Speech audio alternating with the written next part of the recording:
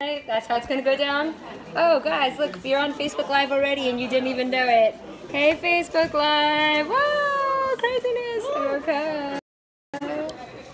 Hi Facebook Live. 5, 6, 7, 8 to the left. To the left. To the right. To the right. Now slide, baby, slide. Come on. I know you all want to be right now and get up and show your finest dance moves, right? It's a joke. Please laugh. Okay, cool. I need you to please repeat after me. Rabbeinu. Sha'ag. That means Rabbi Nachman roared. Can we get a roar? Oh, that's good. Rabbeinu Sha'ag bekol gadol.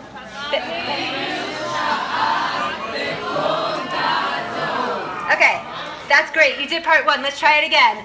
And here's how the tune goes. Rabbeinu Sha'ag Bekol Gadol. Your turn. Rabbeinu Sha'ag Bekol Gadol. Break it down now. Okay.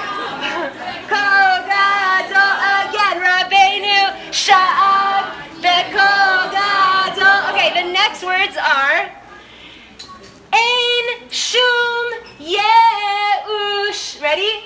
Ein Shum Yeush. I picked up from the crowd that my tone was too high. Let's try lower. Ein Shum Yeush. Ein Shum Yeush. Ein Shum Yeush. Ein Shum Yeush. Ein Shum Yeush ba'olam klal. If you have the paper, it'll help you. Ein Shum Yeush ba'olam klal. Okay, guys, here's what it means. It means that Rabbi Nachman roared at the people and he said, there is no such thing as despair. There is no such thing as giving up hope. So if you are single and you're crying in your pillow at night, Rabbi Nachman says you are not allowed to despair. And if you're married and your marriage is sucking right now, I'm sorry. And never give up hope. And if you have a relationship with your child that's a little broken, never give up hope. And if you're struggling at your job right now, never give up hope. Never give up hope. And if you get fired, did you get fired? I'm sorry. That's hard. The whole point of the night, I'm going to give it away right now. By the end of this night, we need to reinstill hope in ourselves. That is where the joy of Adar and the joy of Purim will come from. Because you cannot arrive at Purim with your costume and your alcohol and just start taking those 1, 2, 3, 1, 2, 3. Good. Not good. We need to stop listening to pop culture. You cannot show up to Purim expecting to just take shots down and feel happy, because you know what happens when you take those shots down or that wine down? Whatever you feel inside will come out. You get fired? What's everyone getting fired tonight? Oh, mazel tov. Whatever is inside will come out on Purim. So we need to make sure that we clear our head spaces and we put our heads into the right way. Now listen, I have a very big favor. Everybody standing is great for you, but it's terrible for me. So I'd really, really request that if anyone is standing, that you just get totally Israeli. I can back up. Okay, we're going to sing. You ready? Rabbeinu. I tricked you. I started too high. Rabbeinu Sha'ag Bekol Gadol. Ein Shum Yeush. Ein Shum Yeush.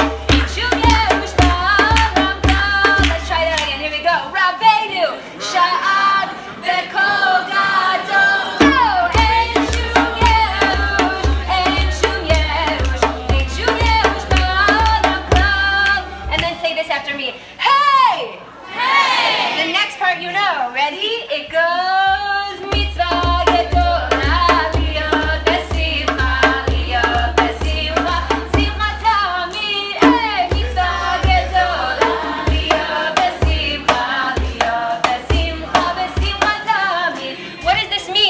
Rabbeinu, Rabbi Nachman is telling every single one of us, Will, he's telling you from the, Will, can you hear me? Will. Rabbi Nachman is telling you. Rabbi Nachman is telling you that whatever has transpired in your life, you're not allowed to give up hope. You will rock that guitar again soon. Everybody say amen. Amen. There's no giving up hope, and that's why Rabbi Nachman says it is a great mitzvah to be happy. So you guys think like, oh, Nili's up there. She had too much coffee, so she's happy. No. Yes. No. The reason that I am coming to you with great happiness is not because I didn't cry today, Mazel Tov, or yesterday, or the day before. It's because as we enter into this month, happiness is what's called an avoda if you're Ashkenazi, and avodah if you're Sephardi. What is avodah? Work. Work. Labor. Work. You gotta work it. Hashem is like, yo homies, it's time to work it. Okay, so let me just set a precedent for the next hour and a half. We have to be in total quiet and connection and unity. Okay? More people can fit here. Yeah, more people could fit here if they want. Okay, we're going to try the song one more time. We're going to get into the teachings. But the reason I make us do a song is not just to open our hearts. It's also to get everyone involved. Okay? The shir is not for me. It's for every single one of us. Okay? Here we go. Rabbeinu sha'ag bekol gadol. Here we go. Ein shum yerush, ein shum yerush, ein shum yerush ba'olam klal. Here's one problem. You can't sing a song that there's no despair in the world with a straight face. Do me a favor, everyone, just put a fake smile on your face. Look around. Look at how much better the room looks. Here we go. Ein shum yerush, ein shum yerush, ein shum yerush ba'olam klal. Hey, mitzvah gedola liot besimcha liot besimcha besimcha tamid. Mitzvah gedola liot besimcha liot besimcha besimcha tamid. Kol hakavod. Give yourselves a round of applause. Okay, guys, clearly I cannot pull this off by myself. Clearly I'm going to need your help all night long. Can I get agreement on that? Thumbs up. Yeses. This is awesome. If anyone wants to come sit back here, you have a fantastic view of the lights on my back. They're epic. All right, Hashem, Ribono Shel Olam. What's going on? We're like, a lot of people coming tonight, Hashem. Why? Not for the pizza, not for the penne. Not for the salad, Hashem. We're coming because we're begging you to open our hearts, Hashem. Amen. Hashem, we are so over feeling depressed and sad and alone. Amen. Hashem, we are so over feeling insecure and not confident. Amen. Hashem, we really want you to show us our light. Is that true? Yes. Dude, if Hashem just showed Sasha his light, this whole room would explode. And it's not just him, it's every single person here. That's why we're here. Nobody showed up tonight for the pizza. Everybody showed up because they want something in these cards to pry open their heart. Is that true? Yes. Okay, I'm just going to ask one more time because, again, it's for me. If anyone is standing and is willing to come sit, it would be a really big favor to me. Okay, let's just try movement. Here we go. To do that, you would pick up one leg and you would put it down, and then you would try the other one. Okay, all right, surrender. Remember who was here last week? I release control. Okay, let's try the silence thing.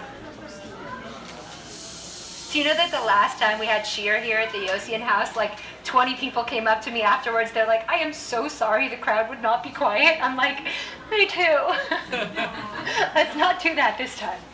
Okay, Hashem, please give us such a beautiful night tonight. Please help us have these teachings pry open our hearts and let the deepest depths drop in to help us know we're not alone, Hashem.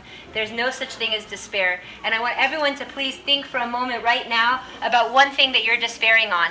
Are you despairing about your body? Are you despairing about your health? Do I need to speak louder? Are you despairing about your love life? Are you despairing about your future? Are you whatever you feel like you are despairing about? Can everyone just raise your hand when you have it in your mind? Everyone's probably in despair about one thing or the next, right? Okay, so when you have it in your mind, I want you to now please take a minute and ask Hashem that by the end of this night, you're going to commit to letting go of that despair. Okay? Okay. thank yous, dedications, and we're going to dive in. As Jews, Yehudim, the center of our name is the word hod. It's thanks and gratitude. So that's where we'll start. First, I want to thank my dad. Everyone, round of applause for my dad. Second, I want to thank Mishpachat Yossian, wherever you're at, for hosting. Not only is this the most epic house to have a class at, but the address is 613. It's amazing. And they didn't just host, they provided food, they provided so much amazing help. We're so grateful to them.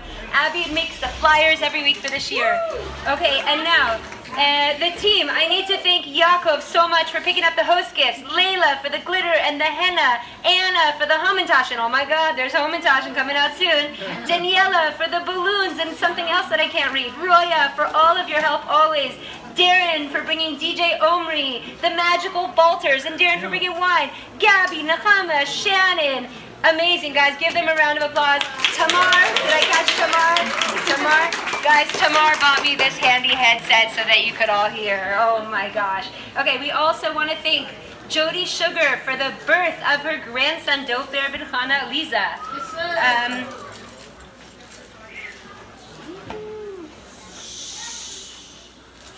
It's really important to say thank you. So even though you're not necessarily learning something new, I need to thank these people, and you do too, because you're here, so just stay with me. Okay. We also want to wish a refuah shlema to Chaya Bat Chana. We want to thank the Neckameyers for their continued support, to Rachel and Avi again for your support, to refuah shlema for Maya Eliza Bar Rachel, and to Carol Berlin for refuah shlema of Tzivya Ora Bas Chana. We also want to dedicate this year to the Aliyat Neshama of my precious mama, to the Hashem, please bring peace with the situation in the Ukraine and Russia. We don't know what's going on, but we want peace. And we had a big refuah shlema for, someone came up to me before. David Ben Zinat. For David Ben Zinat, it's your Abba, and we want your Abba to sing and dance at your wedding and with his grandchildren in perfect health. Every cell of his body should be happy. Everyone else, please take a minute. Say the name to yourself or the person next to you. When we bring down Torah, we bring down a lot of light, right? So please just think again in your head for a moment who you want to dedicate this learning to. I'll just start with the following. People have said, what? This is the last shiur? You're moving back to Israel? And I said, no, we're all moving back to Israel. Don't be confused. So yes, right now I am putting a stop on the shiurs after a beautiful, amazing 6 months. And the reason is because I want to be a role model, and I'll tell you why. Because when I've been doing the shiur, I've been putting the shiur as first priority in my life, and I haven't really attended to myself. So I'm actually stopping the shiur so that I can put myself first. And I'm really proud of that. And so I thought that was important to share with you vulnerably, because maybe there's something that all of us are putting first in our lives, and maybe it's time. Look, this is amazing. I couldn't ask for a better opportunity, but it's still worth putting myself first. And so I also want to share that with you. Maybe there's something that's amazing in your life, but it's keeping you from yourself. So just an idea. We're going to start with a story. How do you guys like that? Yes. It's a really good story. Are you ready for it? Yeah. Okay.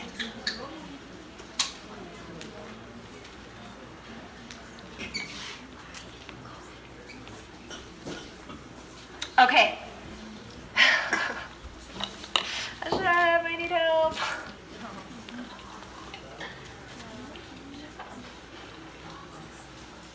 Here's a chair. I'm lifting it. All right, so there's a man, and his name is Pinchas. And Rav Pinchas, this is a true story. He lived in the 1800s. This is a very famous Purim story, but if you haven't heard it, it's worth hearing it again. So Rav Pinchas was a student of the Maggid of Mezrich, a very famous Hasidic Rav, and one of the disciples of the Baal Shem Tov.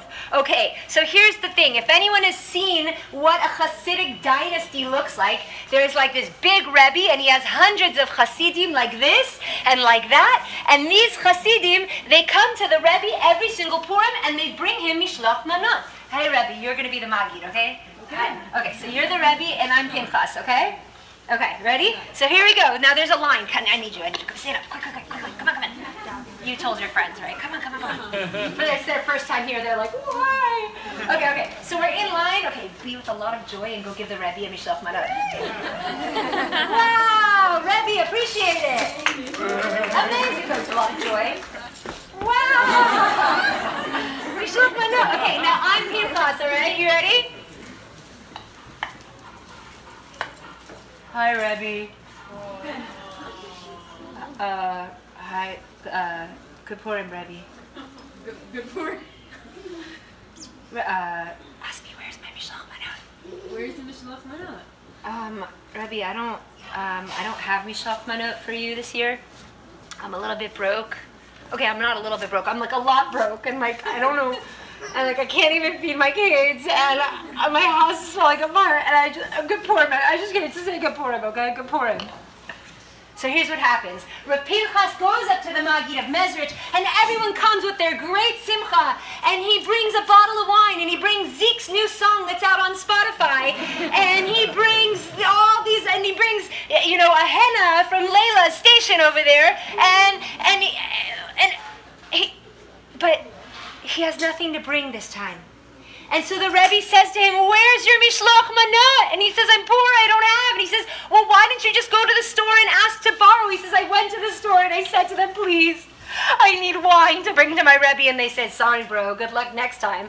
And he's like, and I went to the bakery and I tried to get hamantash. I said, I don't have any money. Can I please have some hamantash for my Rebbe?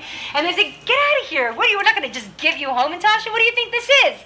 So if Pinchas says to him, aha, you're in despair, huh? And what does Pinchas say? Never give up. Rav Pinchas says, I just can't do it anymore. I'm not going to make it in this world. This sucks, you know? I don't even know what I'm going to do for Purim here in LA. All my friends are going to parties, but they're too expensive. So he says to him, aha, you know what the problem is? You know what the problem is, Daniel? The problem is that you don't know how to say good Purim, says the Rebbe. The Maggid says to Rav Pinchas, and remember, this is a true story. He says, you don't know how to say good Purim. So he says, okay, Rebbe, good Purim.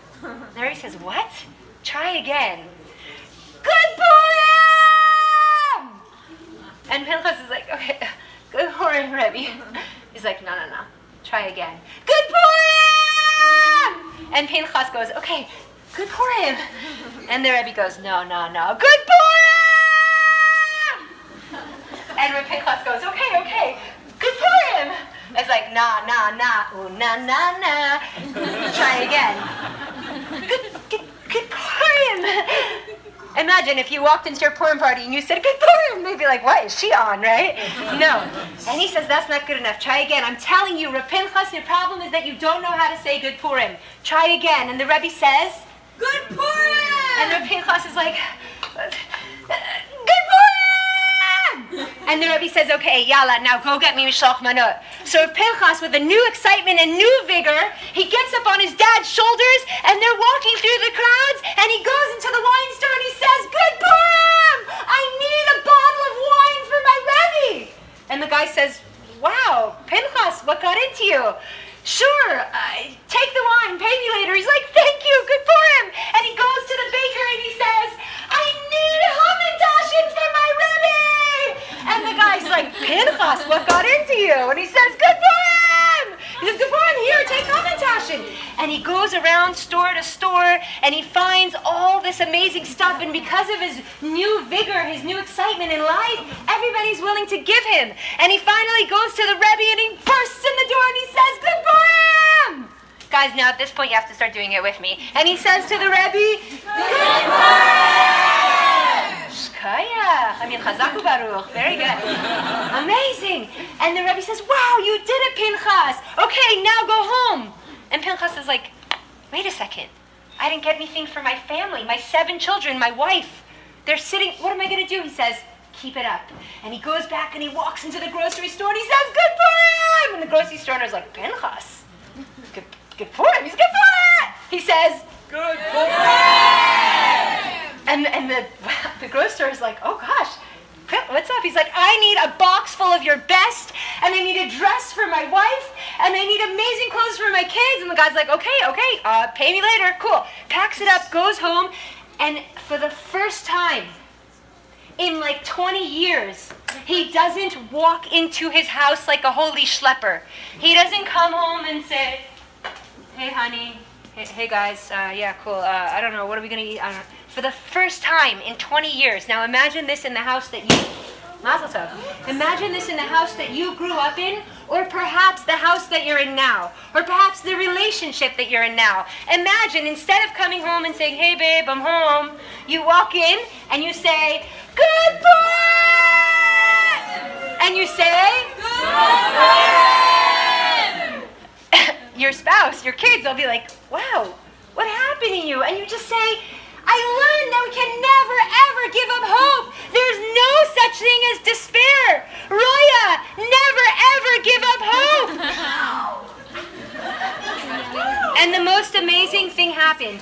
When he went to the Maggid, to his Rebbe, and he told him that he made this change, the Rebbe says to Pinchas, this is my dramatic effect for people to get quiet. The Rebbe says to Pinchas, Pinchas, I bless you. I bless you. I bless you with the strength of Purim.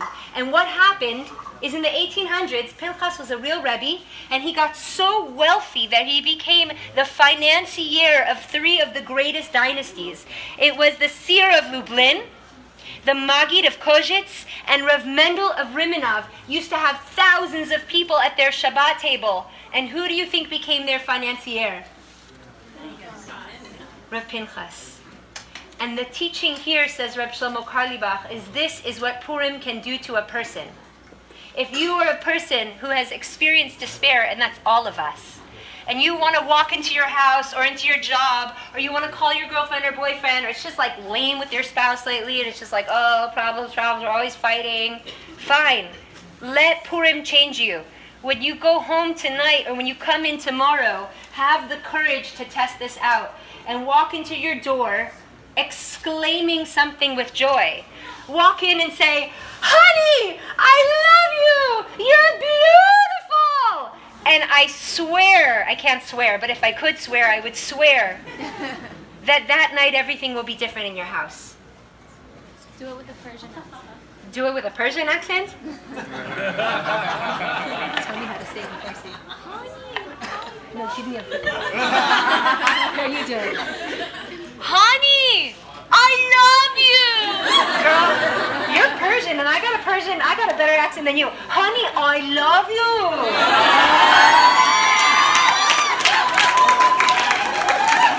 You worked at Eshel! You should know. I know. Shabbat Shalom!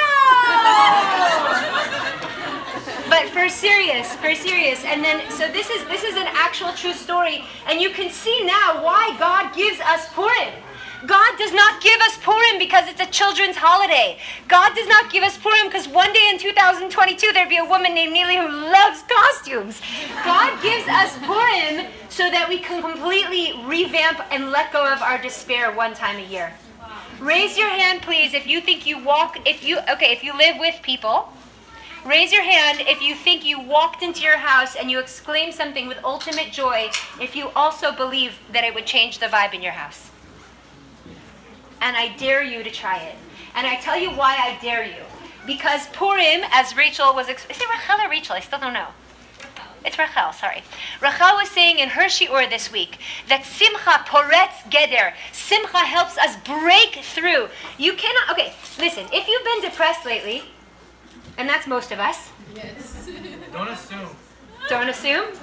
All right, you can hang out with DJ Omri if you want the good vibes. But if you're anything like me, and you've been feeling down, it doesn't change on its own. It changes because we change it. It changes because we walk in and we exclaim, Good Purim! Beautiful. Okay, so let's go. The truth is we're not really going to get to the Parsha, but I will tell you what it is so that you know. It's Parshat Vayikra. What is it? Vayikra. Awesome. Parshat Vayikra. We're actually Vayikra. Oh my gosh, you have the same color nails. Oh, yeah. Oh my gosh. That's what's up. I actually did it to match my shoes.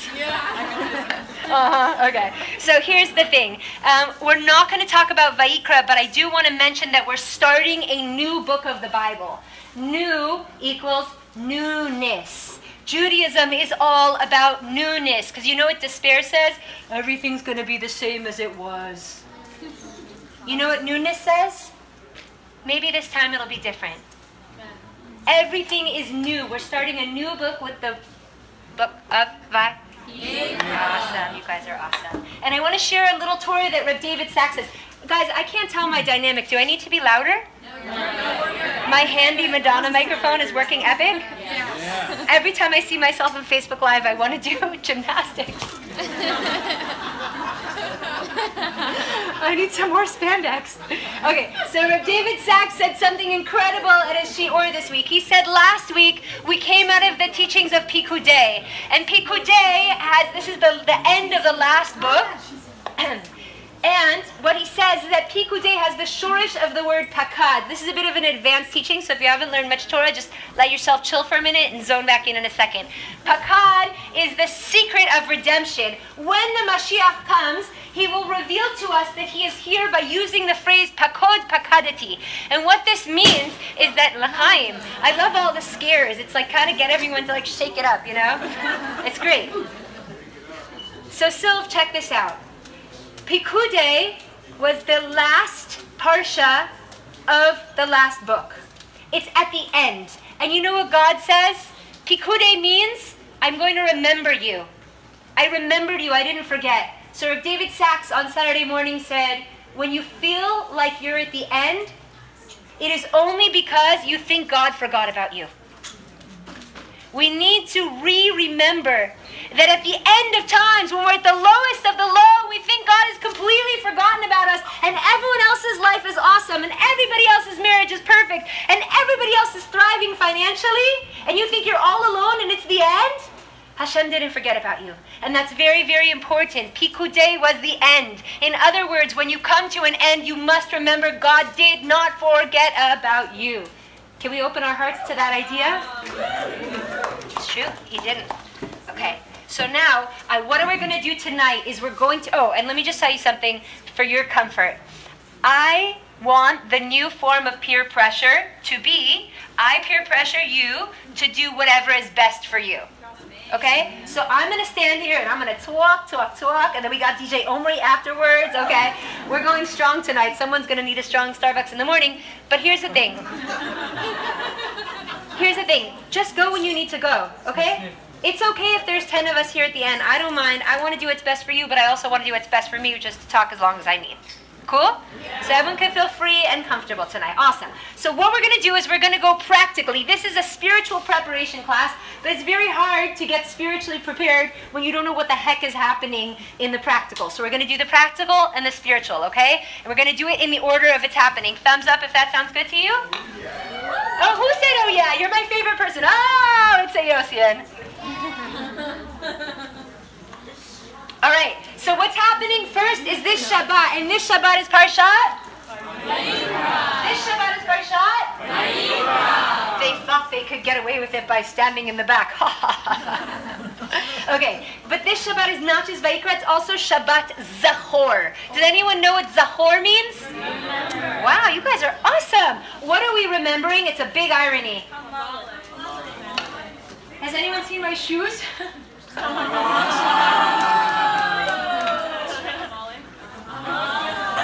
When I was a little girl, we didn't grow up religious. In fact, my parents grew up with Christmas trees, okay? So them taking us to a conservative synagogue, they were like super Jews, you know? But we didn't know very much, and my brother started to become religious before me, and he told me about this idea that on Parshat Zachor, we read about how we're supposed to remember, that we're supposed to forget Amalek. And that apparently we're supposed to step on Amalek. And I'll tell you what Amalek is in a minute if you're confused, so don't worry. And as a little girl, I thought, wow, I'm supposed to step on Amalek? So I took a marker and I wrote Amalek on the bottom of all of my shoes. And then I showed my brother and he just started laughing. He's like, that's not what it means. But I thought I'll do it again tonight. So if anyone wants, you can take a Sharpie and we'll all write Amalek on our feet. What is Amalek? Does anyone want to share? What is Amalek? Enemy. Our enemy. Why? Why is Amalek our enemy? Who is Amalek anyways? What is this Amalek business? Yetzer Hara, evil, king. What else we got? Who is Amalek? A dictator. Whoa, you're on fire. Okay. What else we got? What is Amalek? Amalek was a nation. Okay. Amalek was a nation that descended from the children of Esav. Okay. Esav. Whose brother is Esav? Whenever I forget, I ask you. You know, it's hard to get all the twin sets together sometimes. Esav, you smell like... So who is Esav's brother? Thanks, I forgot. Isn't that a good trick? Okay, so Esav has Eliphaz, Eliphaz has Amalek, and Amalek has a very evil descendant. I'm going to give you a hint. When we hear the name of this descendant, we say, boo! Come on, what's your name? Hey, Jill, nice to meet you. Jill, you're the best. Okay. And listen, it's very hard for me that I haven't met everybody in this room. When the classes were smaller, it was really wonderful for me to get to know everybody. So if we haven't met tonight, hi, I'm Nili, and please feel free to come over and wave hi afterwards. I'd love to just know what precious souls we are here learning together. My rabbi in Israel, don't worry, I have ADD, I will get back to the cards. My rabbi in Israel said, and I say this every year because it's like my favorite teaching, that nothing is random and souls travel together. So when God created the universe 6,000 years ago, he knew that on March 7, 2022, all of us, he would bring all of us. I appreciate that. Okay, so here's the thing. Amalek, what they did to us is as we were leaving Egypt, right as God splits the sea, I mean, it's like as if God took Beverly Drive, opened it up, put like a Venice canal with crystal water and boats. It's like, all right, people have fun, go leave Beverly Hills. And we're like, woo, it's awesome. This amazing miracle happens, and then all of a sudden you get to like Olympic Boulevard, and there's like warriors with knives ready to attack you. Like, are you dumb? Did you not just see that God opened the streets for me and made a miracle? And Amalek is like, we don't care about your miracles. We don't care about your faith. We don't even care if we're going to get wiped out. We want you to go down. So who's Amalek today for us? Because believe it or not, raise your hand, raise your hand, raise your hand, raise your hand. Everyone raise your hand, please. Please, please. Group participation, everyone raise your hand. You snuggle with Amalek every night. Uh-huh. And you thought you were all alone. You snuggle with Amalek every night. You drink Amalek in your coffee. Do you know what the gematria of Amalek is? What is the numerical value equivalent to a special word? Where's Yaakov? Yaakov knows. There's like 7 Yaakovs. That's not nice. 240.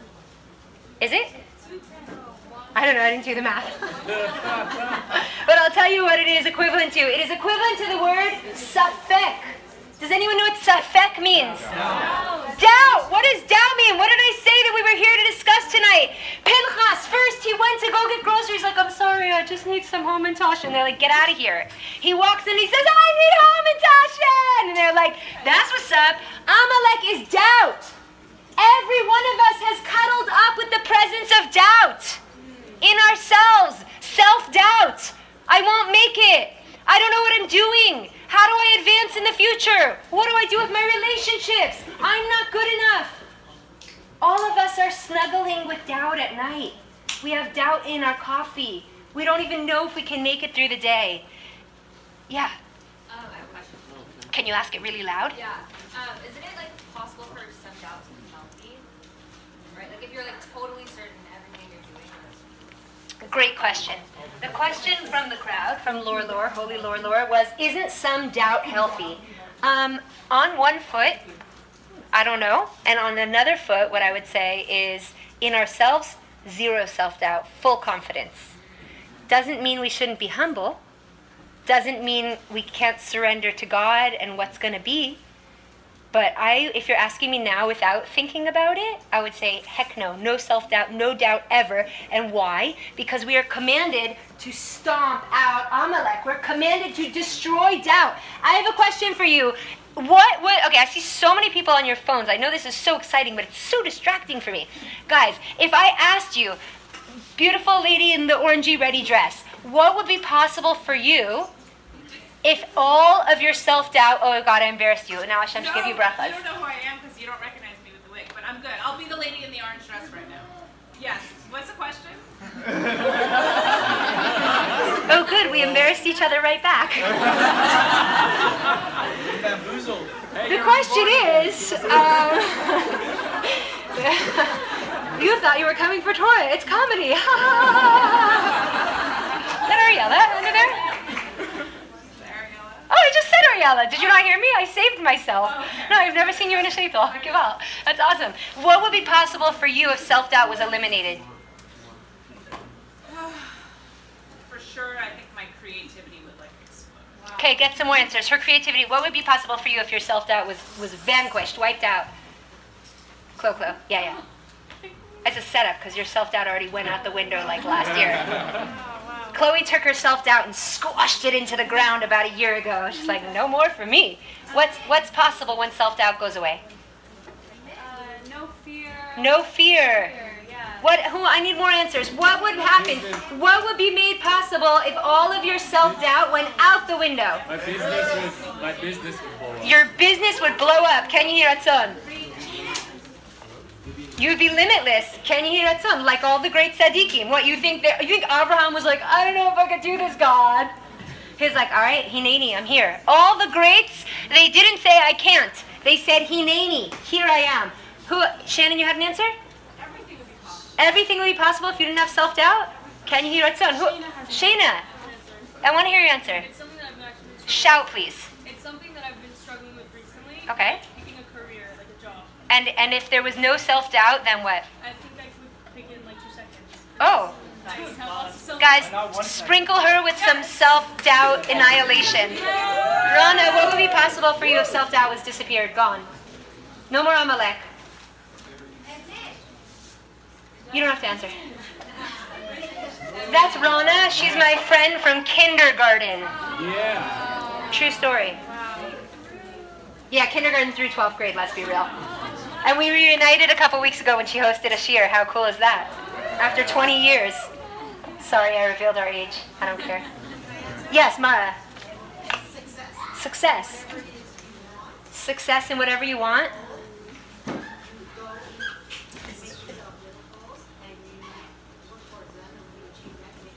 So success, motivation, possibility.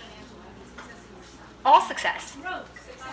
Growth, yes. Was there, Roya or Daniela, was there an excitement over there? Emet, truth would be possible? I love it. Okay, great. So we're starting to understand. I brought you here tonight not to entertain. Yes, entertain, that's totally a lie. I totally want to entertain you. But because we have to know, how do we walk into Purim? Purim is not just about your costume. The costumes are cute. They're also very deep. We're going to discuss it tonight. But the idea is, as you're approaching Purim, this is not a kid's holiday. This is the most profound holiday of the entire year. Hashem gives us one day to say, Hashem, take away all of my insecurity, take away all of my self-doubt. I want self-confidence and I want self-value. And I'll share with you a very cool teaching. There is a difference between self-confidence and self-value. Self-confidence, self-esteem, listen to this is a fantastic psychological insight. Self-confidence and self-esteem are what you're willing to say yes to. So Shmuel, if I'm like, will you say an answer at my shiur, and you say yes, that means you have self-esteem and self-confidence. Self-value, this could be the most valuable insight of the night, is what you're willing to say no to. Okay, so just keep those in mind as we study. So Amalek, yes, self-confidence and self-esteem are what you're willing to say yes to. Someone offers you an invitation, a job, they ask you out on a date. Yes. Self-value is what you're willing to say no to. Someone treating you a certain way, someone asking you a question in an aggressive way. You're allowed to say no if you have value, because it's like if someone approaches the queen and they're like, excuse me, I want out of my way. She'd be like, no, not for a moment. You know, back off, biatch. You know, so that's self-value. Of course, you could do it nicely. And pardon my language, it was trying to be funny. So here's the thing. Amalek is internalized self-hatred. And like we said, if you get to Purim and you're hating on yourself and you're doubting yourself, can you really have that much fun? No. We have to believe in ourselves. We have to be Pinchas. Good Purim. Amalek is internalized self-hatred, and Amalek says, Shmot 17:16, Check this out. For there is a hand upon the throne of God, a war of God with Amalek from generation to generation. What this means is that Amalek doesn't disappear until Mashiach comes. That means, like we said, Amalek is snuggling with you. But here's the good news, my friends. Amalek is the greatest liar of all time. What do we say Rabbeinu Nachman said? He said, there's no despair. There's absolutely no despair. Despair is a complete and a total lie. If you think you're stuck, if you think it's the end, if you think it's your apocalypse, you're wrong. The snake is lying to you. Amalek comes from the powers of the snake, the Nachash in the Garden of Eden. You know why the snake's a liar? Very obvious. The same way that carrots are good for your eyes if you cut them, and broccoli's good for your brain because it looks like your brain, and tomatoes with 4 chambers are good for your heart, right? This is not random. And exactly what I'm saying, how do you know the snake's a liar? His tongue literally splits in 2 directions. That's not a random design by God. Okay? Yeah, that's a wow. The snake is the inherent liar, and the snake is the power of Amalek, and it lies to you, and it says, for you, Yaakov, there's no hope. That's it. Fabian, forget it. Forget it. Kenny, give it up right now. Candy? Oh, I don't know about that. Oh, no, Kenny. Oh, not Candy. So why is Amalek lying, my friends? Why is my beautiful friends? Zeke, why is Amalek lying when it tells you you can't win the Grammy? God forbid. Why would it be lying to you? Why? You know why it's lying necessarily? And I'll tell you, this answer is really profound. The reason that you know that anything that gives you self-doubt is lying. Ready? Guys, I've got really good news. I don't just have really good news, I have the best news ever. You ready for this? This is like mind blow number 2. If self-value and self-confidence didn't blow you away, if giving up despair as a lie didn't blow you away, here's the secret. We've already won. The battle is won. Mashiach is coming. It's not like, oh, maybe it will come, so let me go get a coffee on Rodeo. No, guys. History has already been mapped out. Hashem already made his promise to us. The Messianic era will come. That means no more war. With others, within ourselves, no more sadness. We've already won. You can pause right now and be like, holy crunk, that's the best news ever. Amalek is lying because whatever says we won't succeed, we will not win, we won't be victorious, truth will not prevail is a lie. And if it's a lie collectively, it's a lie in your life as well. And the question is, who do you want to believe, the snake or God? So if you want to start believing God, you could start celebrating because there's hope for every single one of us and there's hope for the world. And the truth is, we've already won. Have you ever thought about that? The war is won. The fight is won. And guess who wins? Guess who wins? Yeah, holiness. Anybody who is aligned with holiness and God, we won. That's a relief. All right, so this week, coming up, I told you we're going to progressively go through everything, right? So we said that this week's Shabbos is Parshat Zachor. We remember that we have to wipe out. I need to do some yoga. That was hard. I'm like, oh, I can't do. Oh, like that's like that move from the 1980s, right? I didn't ever get why that was a move, but okay. So Parshat. So what's the Shabbos? Is Parshat Vayikra. I tricked you. Parshat Vayikra, and it's also called Parshat because we're supposed to remember to Amalek, which is self-doubt and self-hatred. Now listen, I know this is simple as can be, but I'm really blessing, don't worry, there's a lot more. I'm really blessing all of us to go home tonight asking ourselves, what if I really prepared for Purim the way I prepared for every other holiday? What if, I'm serious, like, what if you showed up at your Seder and you started to clean then? You'd have a problem, right? What if you showed up at Yom Kippur and you hadn't asked anyone for an apology? You'd have a problem, right? So don't think Purim is any different. We've just lost the tradition in the West. It's time to prepare for Purim right now. Good Purim! Good Purim! Your head looks amazing. Yeah. Last night, 2 nights ago, you were gushing blood. Now you look fantastic. Go Chim, it didn't stop you because you already believe in Purim. Okay, so this Shabbos is Parshat Vayikra. It's Shabbat Zachor. We wipe it out, and then as the week flows, Purim is going to be, everybody know the date of Purim? It's next Wednesday night and Thursday, okay? So, is it? That's funny. Okay, so here's the thing. Right before Purim, on Wednesday, we have a very interesting custom. Does anyone know what it is? Fast day, the fast of Esther. So let's review.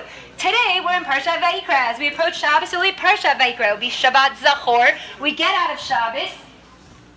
Israelis in the corner. Usually I can rag on the Persians, now it's the Israelis. Okay. We get out of Shabbos, we enter into the week, and then unfortunately or fortunately, whatever your perspective is, we have to fast. Why do we fast? Megillah is a great answer. That's a great way out of it. Who said Megillah? Good one. Oh, that's sneaky. Why do we fast? Team Esther. Team Esther. What does that mean? Why are we fasting because of Esther? Because Esther said, when the Jews were about to be annihilated, Esther said, Mordechai, go gather all the Jews and get them to fast for me. Get them to what? Do tshuva. What is tshuva? Now tell me something. Ready for this psychological insight? This is another mind blow. Every single person in this room, when you've had a bout of depression or upset, do you know what you said to the people that you love? Ready for this? This is another mind blow. No? You didn't say I'm okay. Oh, you're from LA. How are you going? Great, thanks, fine. I got my nails did. I love all the knowing laughter at LA, right? I'm great. I posted on Instagram. I went to another club. I feel fabulous. Shoot, what was I going to say? Oh, okay. Because when you feel terrible, the sentence that everyone says to the people they love is... Natan, you ready for this? I don't feel like myself. You know what that means? That the depressive, sad, upset, lonely part of you, it's not you. And everybody here knows that. You might think, oh no, this is my natural state. This is because I'm so traumatized because of the way that I grew up, or you don't even know how bad my life is.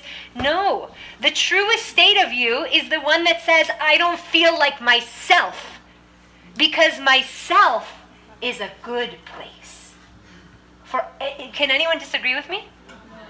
Has everyone said, I don't feel like myself? Tal, have you said this?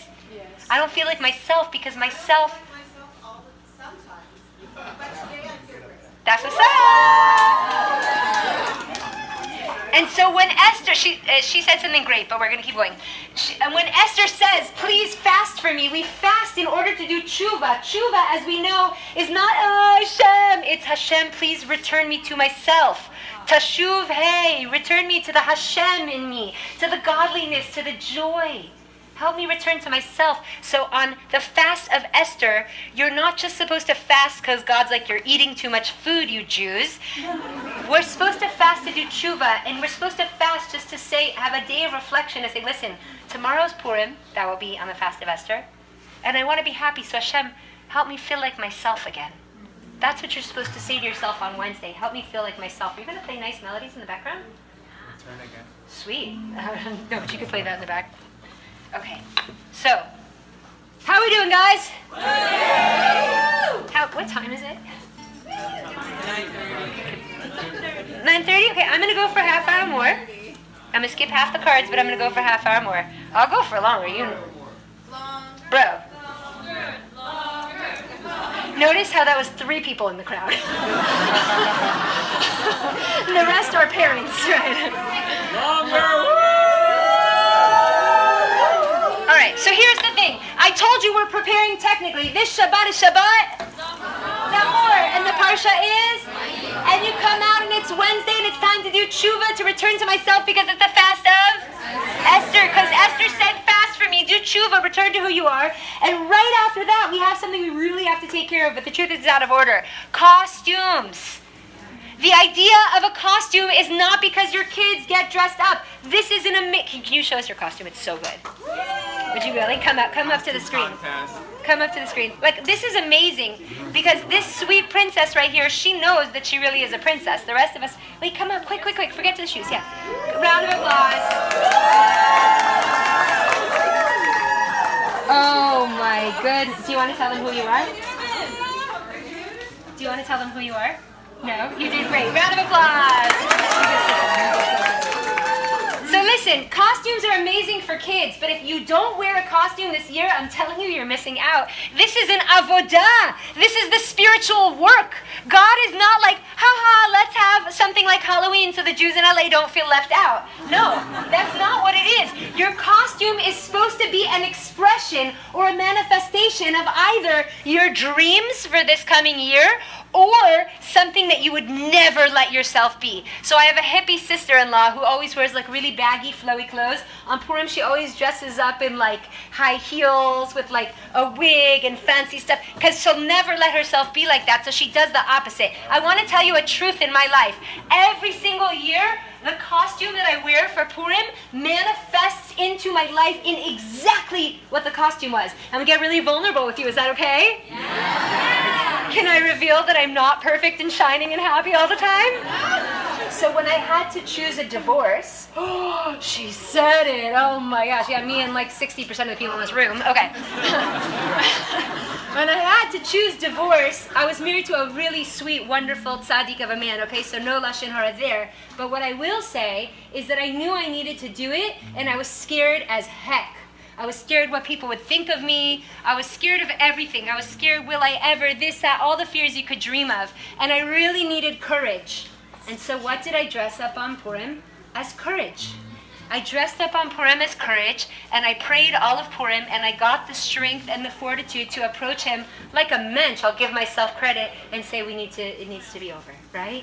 I needed courage, and Hashem gave me courage. The next year, I decided that I was being such a light chaser. Everything was wonderful and happy, but I was avoiding my dark side. So I dressed up as the darkness, as integration. And the entire next year, I spent doing shadow work.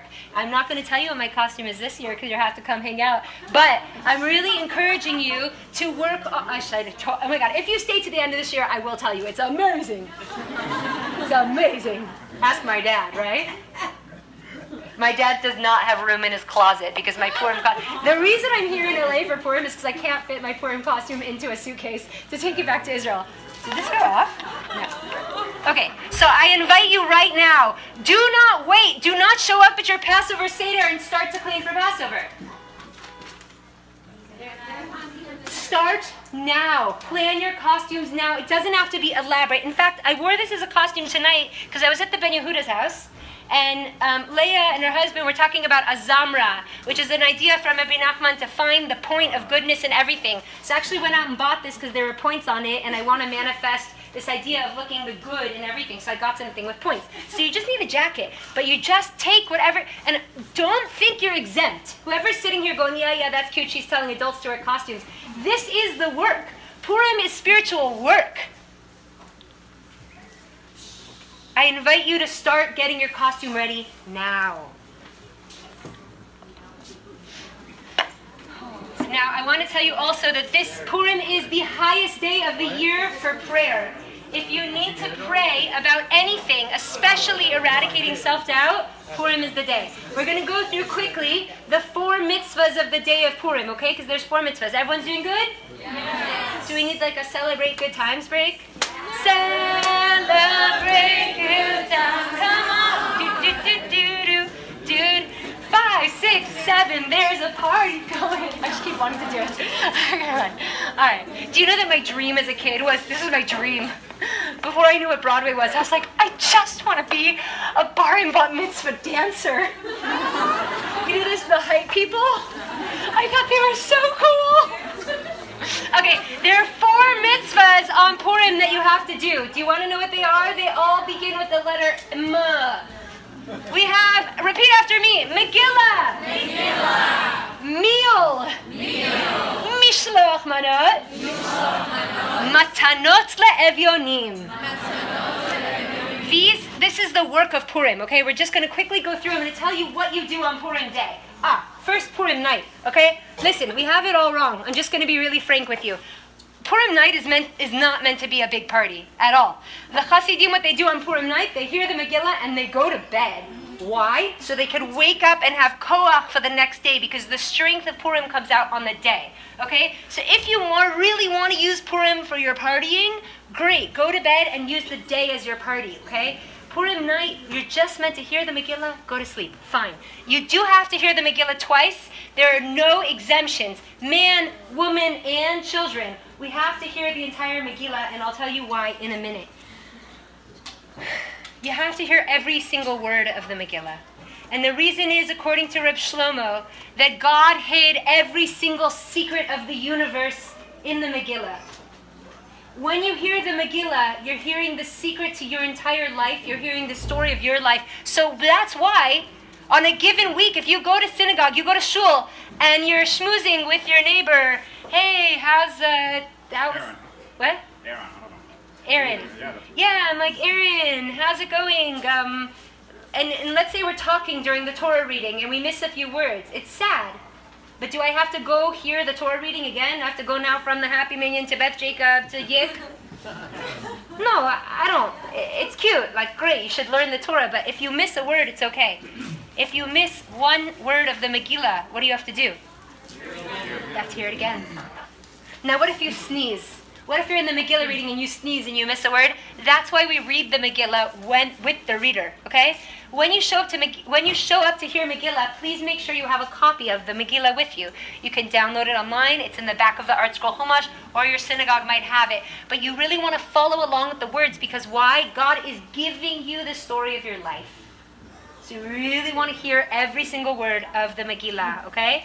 Now, the meal. The meal is set up in the daytime. It's really important to have a meal. Why is God so obsessed with us having a meal on Purim?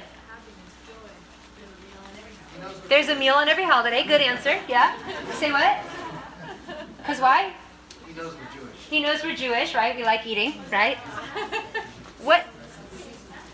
Because what? Because we fasted. That's true. But that would really stink if we ate the meal the next day. We fasted the day before. The strength to celebrate. We need that chilllllin to give us the vibes. Okay, yeah? Oh. Say good, say better, say loud. We sin by eating at the meal. Hold on, very good. Did you have an answer back here that I didn't hear? So you won't forget it? Okay, Sasha is the holy winner tonight. Give Sasha a round of applause. Okay. What does he mean? What does he mean that we sin by eating at the meal? Yes? Dave. I did that for my nephew. He always cheers when Dave walks in. Banquet? What banquet? What are you even talking about, banquet? Ahasuerus? What are you talking about, banquet? Okay, let's get some history going here, my friends. What happened on Purim? Where did Purim take place? Terangeles! Iran! Finally, the Persians get their holiday. Okay, I'm so sorry, Facebook. It's been crooked the whole time. I'm sorry. Okay. Hey. Good Purim. Go Persians. We love the Persians. I love Persians. I do. Every time I swear I'm not going to make Persian jokes, but I just love Persians. They're so good. I freaking love the Persians. So here's the thing. Purim happens in Iran. I feel so arrogant when I'm around someone and they're like, Iran, and I'm like, you mean Iran? Yes. Iran? What the heck? Right. Okay. So here's the thing. Purim happens because the temple was destroyed. And there was a prophecy that said that in the 70th year after the destruction of the temple, that the temple would be rebuilt. Now, Ahasuerus, the ruler in Iran, is like, ha ha ha ha, your temple's not being rebuilt. Let's party. The reason Ahasuerus had these famous 180-day parties was because he thought it was already the 70th year. He had miscalculated. It was the 69th. And he saw the temple was not being rebuilt in Jerusalem, and he's like, yeah, down with God. This is awesome. Now Ahasuerus had the stolen goods of the temple. He had the kelim, the vessels from the temple, the golden vessels. He had the clothes of the Kohen Gadol. And Achashverosh invites all the Jews and all the people to get wasted for 180 days. 180 days of complete debauchery. And, sorry to say it, but orgiastic behavior. And just completely out of their minds, drunk for 180 days. That's like more than half the year. Wasted. What's going on? The Jews came to the party. Do you understand what's happening? The Jews came to the party that was celebrating the fact that the temple was not rebuilt. Did they know? Well, I think they certainly knew when they walked in and saw Ahasuerus dressed like the Kohen.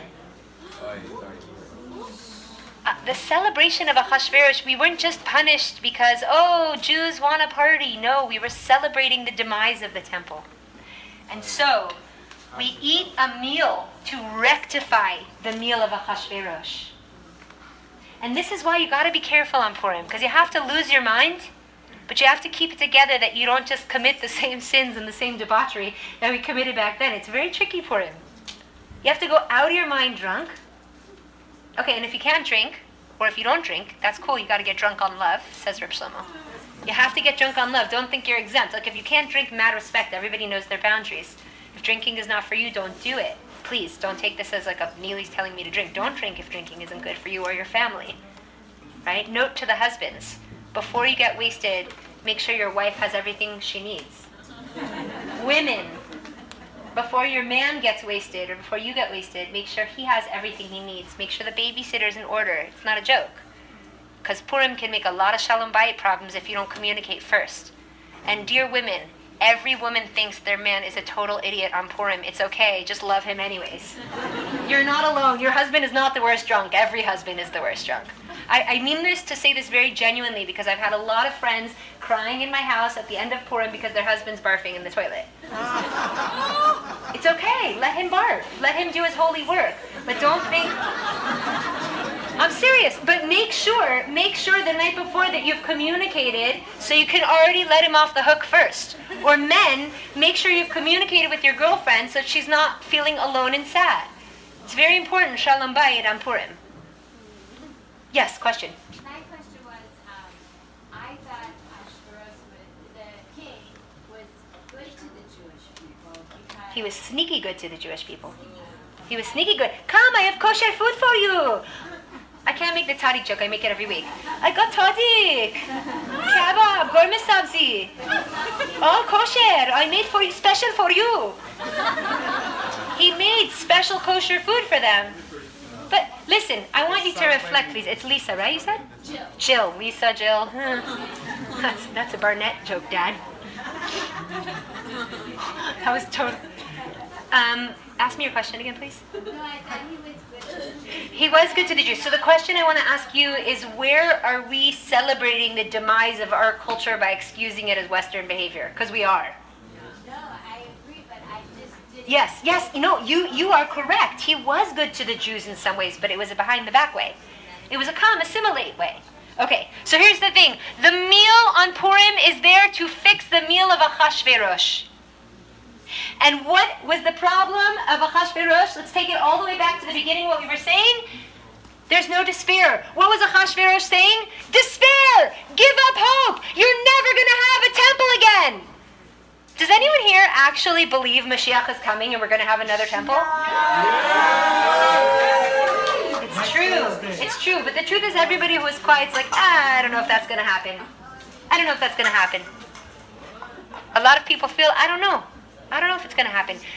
The meal is supposed to help us reaffirm our beliefs in ourselves and in the world. We said never give up hope.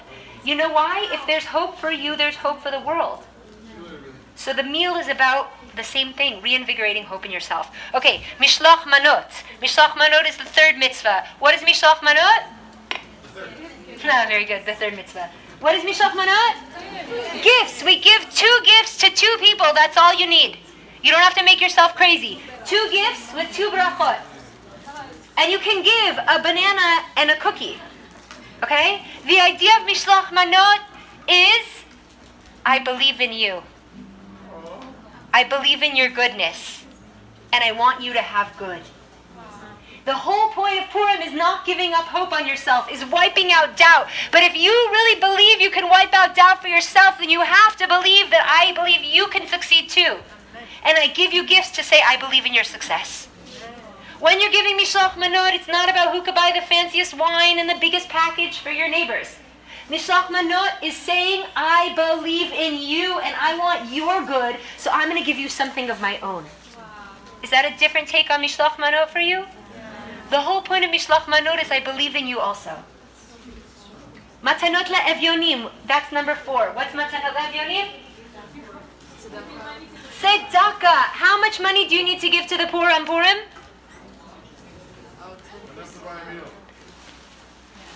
Sasha!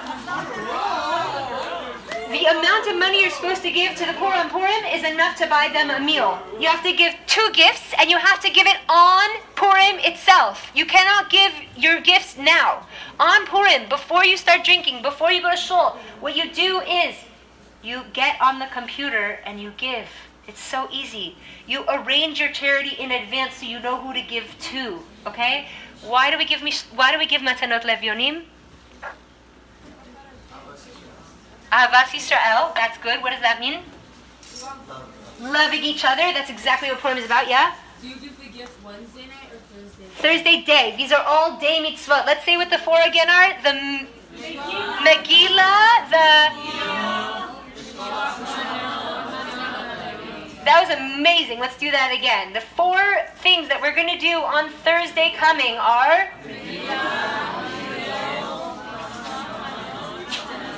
All right, here's the deal. I got to get us reinvigorated. I think we're losing steam. Here we go. Okay, so the deal is like this. God says that Purim is about eradicating self-doubt. You have to believe in yourself. Never give up hope. Never give up hope. Never give up hope. Never give up. Good point. And he says that if that's true, I need you to know that you can ask anything from me on Purim. Wow. But you know what? It doesn't just work this way. If you can ask anything of me, then anyone can ask anything of you. There's a line that says, Kol haposhet yad notnim lo. Anyone who extends their hand to you on Purim, you have to give. If a poor person asks you for charity on Purim, you have no choice. If you only have a 50 in your wallet, you have no choice. Kol haposhet yad, anyone who asks you for anything on Purim, you give it. Why? Because we're asking Hashem to take away our greatest pain, all of our self-doubt. And Hashem says, no problem. You want me to give you everything? Give everyone else everything. Yes. Hashem is always game to do anything for us that we're willing to do for other people. Okay. Woo. That's a good one.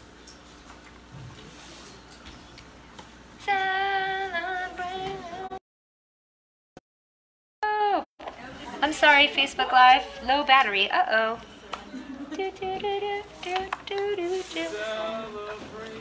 Okay. Abby, do you have a power pack? Does anyone have a spare power pack here? Do we have an extension cord? Oh, we have such an extension cord. Okay. It's not exactly an extension cord. It's not an extension cord? Not exactly. We have a long enough. Yeah, let's try. I don't want to give up on the Facebook world. Plug into his computer. Should we have a song in the meantime so I don't feel so awkward standing here? You have a power pack. I love you. I don't even know your name. I wanted to ask your name before. Come. Come, Rachel the cat. Meow. Yay, applause for Rachel the cat.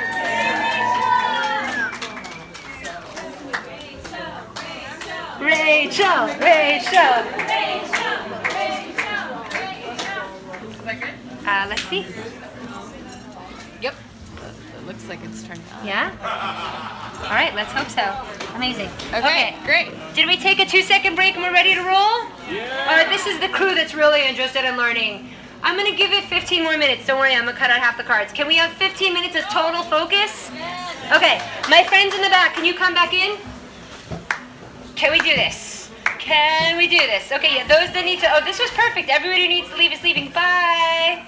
Bye. We'll miss you. Just kidding. Just kidding. Sorry. Okay, Bonnie and crew, can you guys come back in? Oh, perfect. Now there's chairs for people that need. Okay, anybody who needs to leave, go. We're going to start again. Rabbeinu Sha'ag Bekol Gadol Ein Shum Yehush Ein Shum Yehush Ein Shum Yehush Ba'olam Klal. Alright, can we refocus? Let's do another countdown. 15 minutes, guys. 15 minutes. We're going to get strong into Purim. 15 minutes. Bye.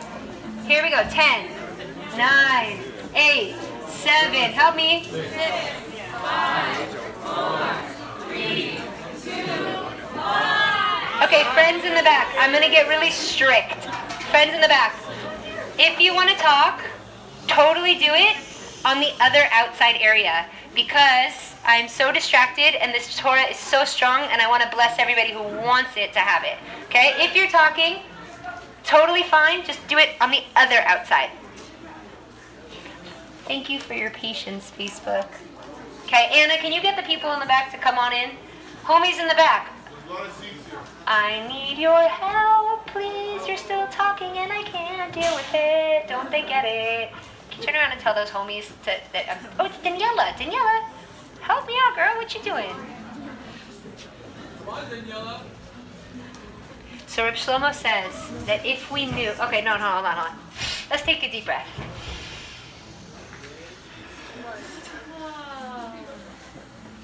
Do we have 15 minutes of attention span? Yeah. Okay.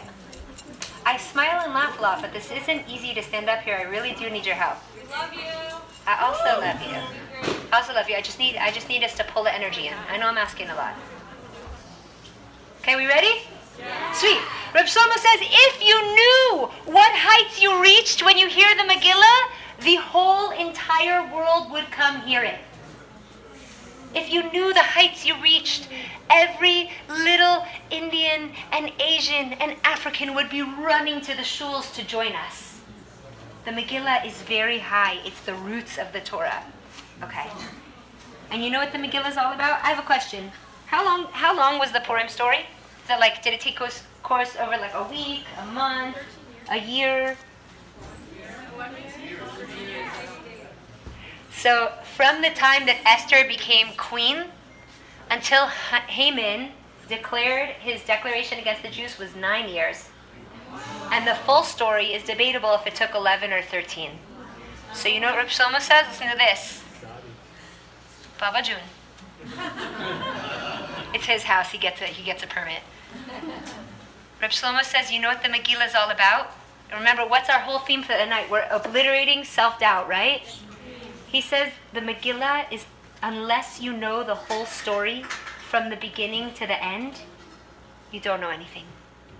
We're all in the middle of our stories right now. Every one of us that's still longing for that thing, that's suffering from what we don't have or what we do have, unless you know the whole story, you don't know anything. It says that when Eliyahu and Mashiach come, and everything comes to the end, and the whole story of the Jewish people, it's going to be so clear to us. And you know what's going to be clear? It's going to be clear that God was leading us the entire time. He was taking us by the hand. And that means that everyone here, Sabrina, me, you, Justin, that everyone in their personal life, sometimes we get so angry at God, but you know, sometimes we feel so hurt. And we think, God, why are you doing this to me? I think I left that in a voice note to my friend this morning. I just don't get why God is doing this to me. You know what Reb Shlomo says? Wait.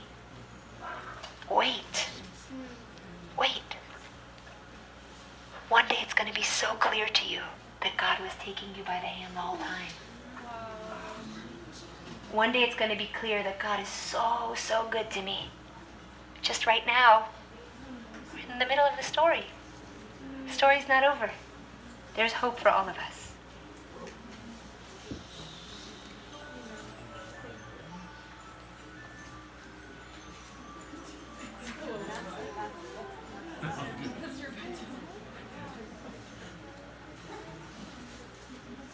Okay, going in.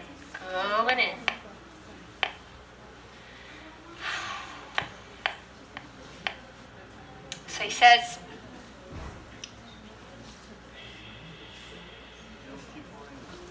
Yom Kippurim, yeah, we're going to go there in a minute. So we said that you have to get drunk on Purim. You have to get drunk on Purim only to abandon your own headspace. Because what does your headspace say? Self-doubt. It's not going to work. I'm not pretty enough. I'm not rich enough. I'm not smart enough. And here's the good one. There must be something wrong with me. Right? Who hasn't had that thought? There's something wrong with me. Has anyone else? Just me? Yeah, this is our big one, right? There must be something wrong with me. So we have to get drunk. Why? Not because Hashem's like, ooh, fret party. But because we have to get beyond our headspace that tells us there's something wrong with us and forgets that we're in the middle of the story. But so you know what else our voda is on Purim? We have to give other people that back too. On Purim, we're supposed to walk around not drunk on alcohol. I don't even like alcohol personally. I opened a Truly. I was so excited. I was like, oh, God, somebody take this from me. I mean, thank you so much, Darren, for bringing it wherever you are. But I mean, like, ugh. But why do we have to get drunk? We have to re-fall in love, not with ourselves, but with everyone. You know what kind of drunk you have to be? You have to be that kind of drunk that's like, I love you, man. You are so pretty. I was embarrassed to tell you this morning, but you are so pretty. We have to be the drunk that gets, the one that falls in love with everybody. That's our work on Purim. It's not just, woo, get drunk. It's get drunk so that you can forget your headspace that, oh, I don't like her because she did that. I forget about that. I love you. I love you, man. Our work is to not just reinstill our love in ourselves, but to make everybody reinstill their confidence in them. Yeah. Yeah, be that drunk. And you know what? Because someone said here that Purim is like Yom Kippur, right? So we know this. It's a deep teaching. I was going to teach it, but the time went. Here's the thing. Yom Kippurim, the highest day of the year, right?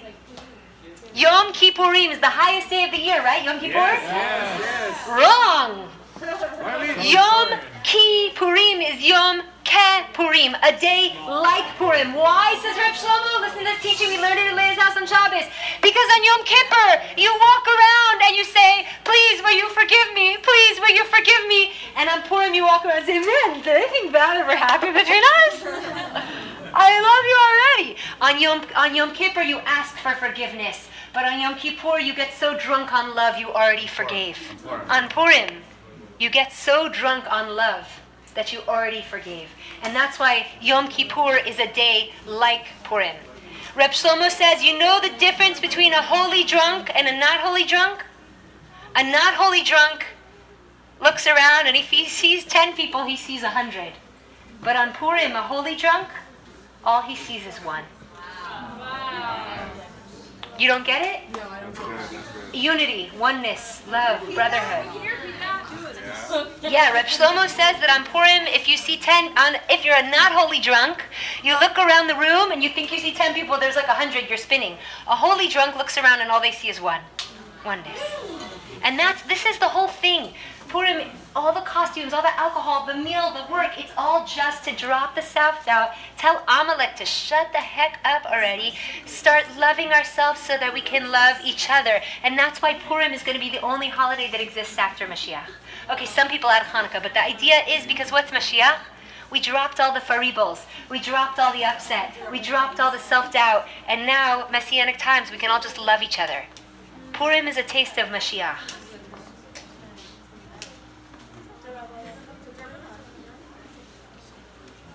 Okay, we're going to come to a close. You guys ready for this? No, make it longer. There's so much longer. I skipped half the shiur, but...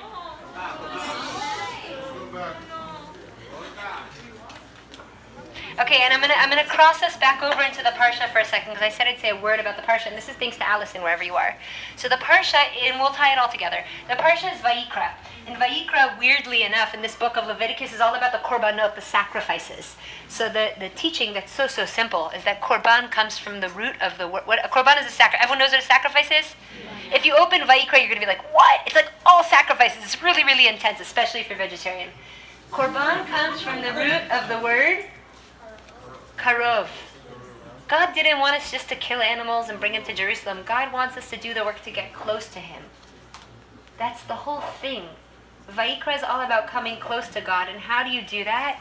Why do we bring sacrifices? We said, God, I messed up. I'm sorry. Forgive me. This whole week, these coming weeks are all about forgiving ourselves, forgiving each other. And the only way to do that is to start believing in ourselves again. That's it. You're not perfect. I'm not perfect. We'll never be. So l'chaim, let's get drunk and love each other anyways. And again, I'm really not advertising for alcohol. Like, you can get drunk on, I just want to make that really clear. I'm not, yeah, drunk on love. Okay, so let's say like this.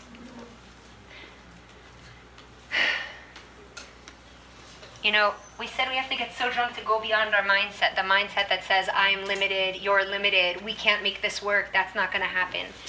Purim is about getting so drunk you lose your headspace. You have to realize, you know, what's that famous quote? The wise person knows they don't know anything. It's like a famous... Yeah, okay, so here's the thing. Purim is all about the masechot, the masks, right? Shannon had an awesome mask on. Where'd you go? There you are. Yeah, it's about masechot. I want to share with you just a really super cool teaching about masechot. Does anyone know how we call a tractate in the Gemara, in the Talmud? Does anyone see a Talmud? Does anyone ever see the art scroll version of the Talmud? It literally starts over here. Book, goes all the way to here. Anyone seen a full set of the Gemara of the Talmud?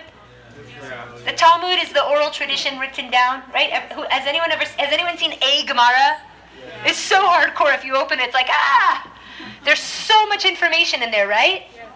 What is, and there's like a lot of tractates, right? If you have one tractate, does anyone know what this is called in Hebrew? A masechet, a masechta.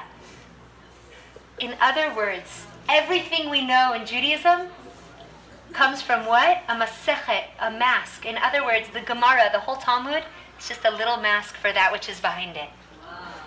The whole Gemara, the whole Talmud, is just like a masechet, it's a mask. You know how much light is behind that? And that's the idea of Purim and what we're supposed to tune into. We don't know anything. We don't know anything. All I know is that behind that woman right there, there's so much infinite light. Oh yeah, you could turn your head, but it's okay.